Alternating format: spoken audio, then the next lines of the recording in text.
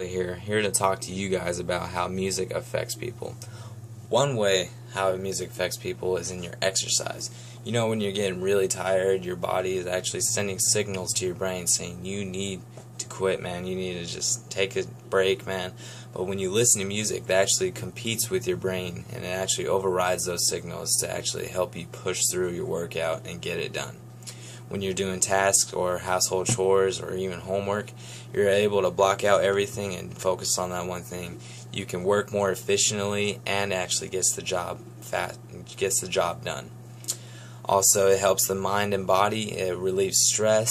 If you have heart problems or respiratory problems, if you listen to calm, relaxing music, it will actually benefit you. If you do actually listen to music, it will actually help you get over that problem. Also, in premature babies, these studies show that if you actually let a premature baby not listen to music to one that actually does listen to music, they say it will actually benefit the baby and it actually will help the premature baby gain weight, which is pretty crazy. Some negative effects of music is that towards adolescent children and teenagers, that once they hear these lyrics, like towards racism, sexist, violence, it will actually let them know that it's okay. Like if there's a song about it, I mean, it's happened, so it's okay. I can do it. I mean, it's all around the world, so why can't I just do what makes me happy? Actually, studies show that a kid that listens to punk or heavy metal music, that they are actually prone to actually do drug abuse or suicide risks or even cause harm to others, which is pretty self-explanatory. I mean, not every kid is like that, but mostly all of them are pretty messed up if they're listening to that all the time and just stay in their room all quiet and just don't know how to relate to the world. They're just blocked out.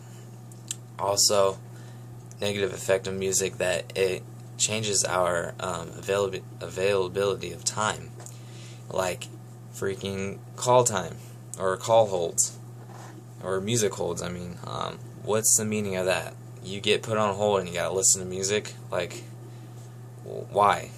But it actually lets you know that you're not wasting as much time as you think you are because you're listening to music.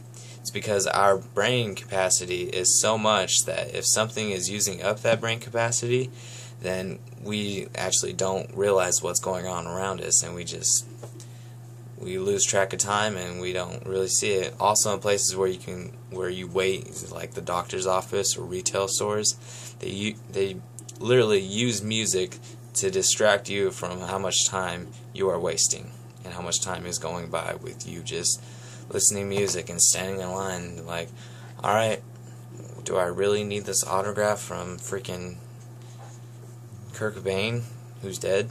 Like, that's how much time you're wasting.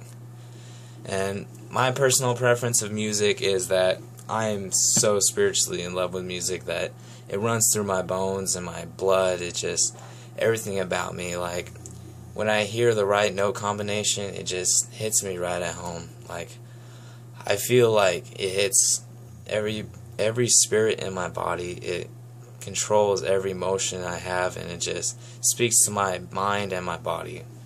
It's a psychological thing and a spiritual thing to me. I don't know what I wouldn't do without music, but music isn't just in your iPhone or in your iPod or even in bands. Music is all around us. It's in the world. It's in our families. It's everywhere. Music is in everything and it's everywhere. All we have to do is listen. Thank you.